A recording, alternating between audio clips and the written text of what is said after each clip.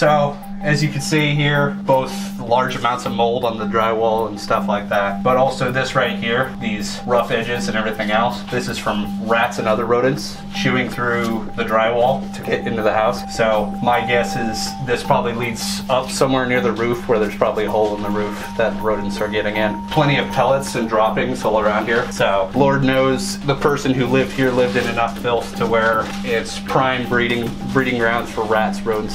Let's see what we can do here. I got, looks like about 15 centimeters or 15 inches going this way and another 15 inches going up. Damn. Yeah, so pretty good gap.